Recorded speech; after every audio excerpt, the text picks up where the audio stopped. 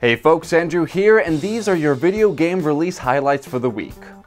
Observe, plan, execute, and adapt with Sniper Elite 3, coming to the Xbox 360, Xbox One, PlayStation 3, and PlayStation 4 this week. The game takes players to North Africa, where they take on Germany's infamous Afrika Korps. Stalk targets through a variety of environments in an effort to shut down the Nazi superweapons program. Above all, use stealth and planning to take out your targets from a distance. The critically acclaimed Child of Light releases for the PlayStation Vita this week.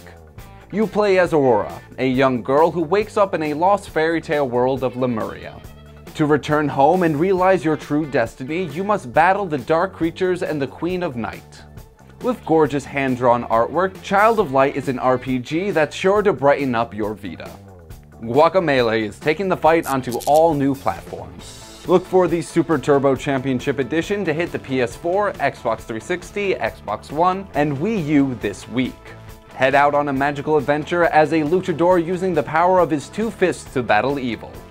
Hitting the PC this week is Divinity: Original Sin. In it, you take the role of a young source hunter, and your job is to rid the world of those who use foul magic. While performing a routine investigation, you stumble upon a plot that rattles the very fabric of time.